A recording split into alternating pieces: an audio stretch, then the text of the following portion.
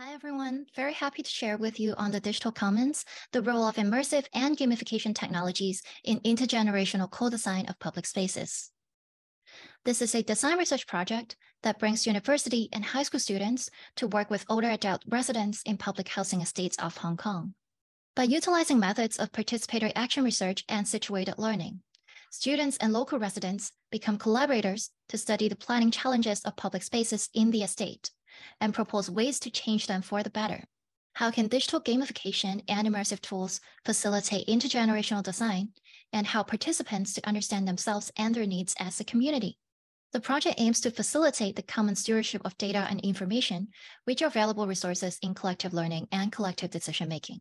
It tries to enhance digital inclusivity for the older generation and realize students' awareness in the conscious use of technology, scrutinizing the added social value and how our world of communication and production has changed. This project works with local community centers to be implemented on a continuing basis, interdisciplinarily between social workers and designers, intergenerationally amongst youth and older adults. The diversity of background highlights the importance of design communication tools in transcending needs, knowledge, and the everyday wisdom. Digital gamification may help to break down the digital divide and skills gap, thus facilitating a more equal dialogue between experts and non-experts, whereas virtual reality allows learners to experience local places from users' perspective and develop spatial empathy. Therefore, community gamification and immersive 3D visualization techniques are deployed to open consensus dialogues on the distribution of spatial resources in the public housing estates. The cooperative design process helps participants to actively acquire the design and analytical skills necessary, with the learning objective to generate a shared expression of spatial needs. At the same time, the learning happens in relation to the social situation in which it occurs and the context in which it applies, where participants' interaction leads directly to the learning objective, and together becomes a community of practice. With a uniquely diverse cultural and urban landscape, cooperative design and learning practice may help to realize Hong Kong's collective potentials in public space planning.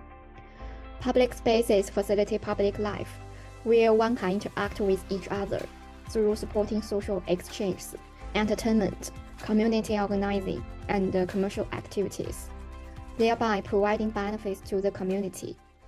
Public spaces are potentially fertile but challenging ground for co-design, a collective design method that involves stakeholders in the process to ensure the outcome aligns with users' needs.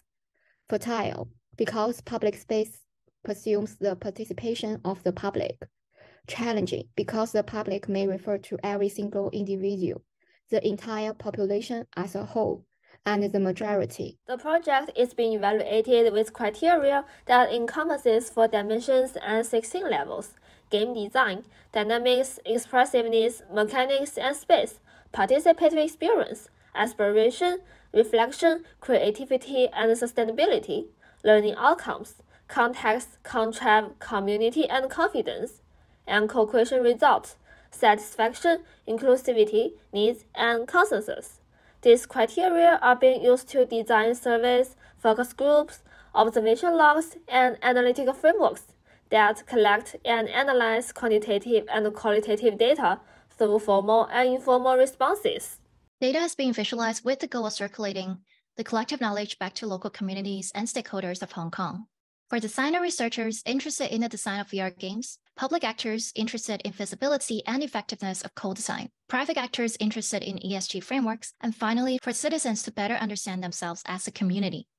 The findings and experiences documented in the study demonstrate how 3D interactivity, real-time engagement, and bottom-up perspectives may enhance the potential use of immersive digital twins in cooperative design thinking. A new powerful role of learners as instructors of collaborative planning processes, and how informants may be taken not merely as passive data subjects, but active contributors in knowledge production by enhancing digital inclusivity, a form of citizen design science.